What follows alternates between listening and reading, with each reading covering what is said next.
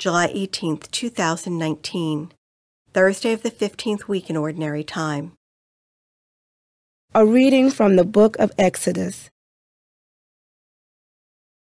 Moses, hearing the voice of the Lord from the burning bush, said to him, "When I go to the children of Israel and say to them, 'The God of your fathers has sent me to you,' if they ask me, 'What is his name?' what am I to tell them?" God replied, "I am who am." Then he added, "This is what you shall tell the children of Israel, 'I am sent me to you.'" God spoke further to Moses, "Thus shall you say to the children of Israel, 'The Lord, the God of your fathers, the God of Abraham, the God of Isaac, the God of Jacob, has sent me to you.' This is my name forever. This is my title for all generations. Go and assemble the elders of Israel and tell them, 'The Lord, the God of your fathers, the God of Abraham, Isaac, and Jacob, has appeared to me and said, I am concerned about you and about the way you are being treated in Egypt. So I have decided to lead you up out of the misery of Egypt, into the land of the Canaanites, Hittites, Amorites, Perizzites, Hivites, and Jebusites, a land flowing with milk and honey. Thus they will heed your message.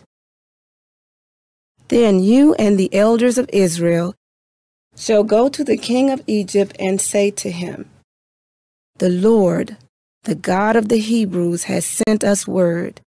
Permit us then to go a 3 days' journey in the desert, that we may offer sacrifice to the Lord, our God.' Yet I know that the king of Egypt will not allow you to go unless he is forced. I will stretch out my hand, therefore, and smite Egypt by doing all kinds of wondrous deeds there. After that, he will send you away." The word of the Lord. The responsorial psalm. The response is, "The Lord remembers his covenant forever." Give thanks to the Lord, invoke his name, make known among the nations his deeds. Recall the wondrous deeds that he has wrought, his portents and the judgments he has uttered. The Lord remembers his covenant forever. He remembers forever his covenant, which he made binding for 1,000 generations, which he entered into with Abraham, and by his oath to Isaac. The Lord remembers his covenant forever. He greatly increased his people and made them stronger than their foes, whose hearts he changed, so that they hated his people and dealt deceitfully with his servants. The Lord remembers his covenant forever. He sent Moses his servant, Aaron whom he had chosen. They wrought his signs among them, and wonders in the land of Ham. The Lord remembers his covenant forever.